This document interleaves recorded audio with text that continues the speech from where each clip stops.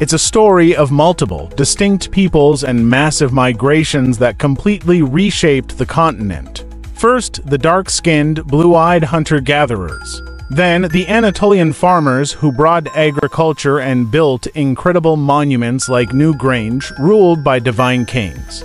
And later, a third major migration from the Pontic Caspian steppe, the Amnaya people who brought horse riding, metal working, and Indo European languages. Your own DNA is a living history book containing chapters from all of these ancient peoples. Most modern Europeans are a genetic cocktail of these three ancestral groups. A person from Sardinia might have a huge proportion of their ancestry from the Neolithic farmers, while someone from Lithuania might have a stronger genetic echo of the original hunter-gatherers. The genetic legacy of the stepriders is strongest in Northern Europe.